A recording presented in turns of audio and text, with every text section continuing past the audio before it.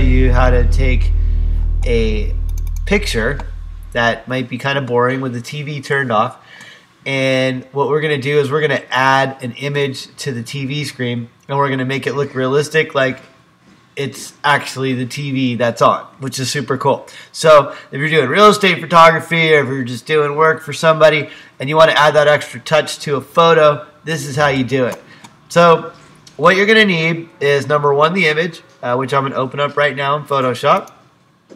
You're going to need Adobe Photoshop. If this is a program, there's other programs that have these same tools, but Adobe Photoshop is one I'm going to show today. And then you're going to need one image that you're going to put on the screen. So this particular building happens to be near where the new Raiders stadium is. So a lot of people talk about the Raiders. So what I would like to do is actually put the Raiders on the screen. And so down here, I've got an image from the Raiders. So here's the process. It's super easy, very simple, and you're going to absolutely love this. So first thing, we're going to take the image.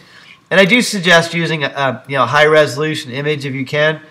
You're going to take that image, you're going to bring it into the software, into Adobe. Now I'm going to resize it when I drag and drop it in. I'm going to resize it very close to the size of the TV. Doesn't have to be perfect, but that looks about good right there. Okay, now once I size it to the size of the TV, the next thing we're going to do is we're going to zoom in here. Because we want to be able to see what we're doing. Okay, now here's the kicker. This is the one that makes all the difference. You go over here to transform, make sure you're on the layer with the image of the football player, and you're going to go over here to distort. So distort is by far the best tool for doing this. Don't use any other one. Now you're going to grab the corner. You're going to start with one corner, and you can kind of see the shadows that are inside the TV. So you don't want it to go to the very edge of the TV. You want it to go just to the corner, so there's still a little border there. You can still see like the name of the TV. You definitely don't want to cover the whole TV.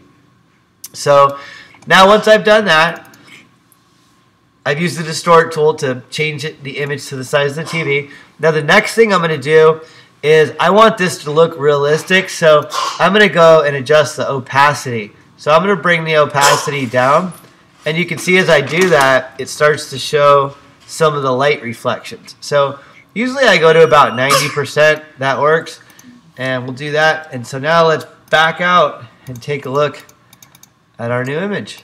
All right, so as you can see what we've done here, we have put the image on there. And now if you want to fine tune like the opacity to make it look realistic, just keep in mind you can do that. You can do that while you're zoomed out. It'll give you a better look. So if you want something really dim on the screen, you go down to 64, 70%. You can go up to 90 or give something a little bit clearer. But either way, that's it. So if you want to add a little pizzazz to your images, that's how you do it. I hope you guys have some fun with these tools, and I'll catch you later. Thanks.